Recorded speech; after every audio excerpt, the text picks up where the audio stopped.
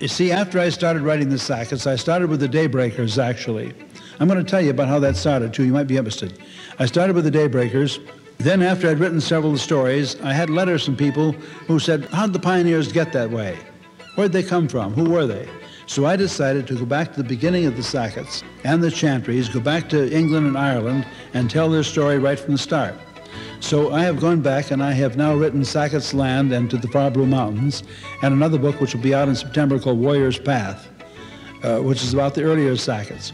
I'm going to go on with those in the West later also, but gradually bring the two together. I'm trying to tell the whole story of the West through the eyes of three families, Chantry, Talon, and Sackett.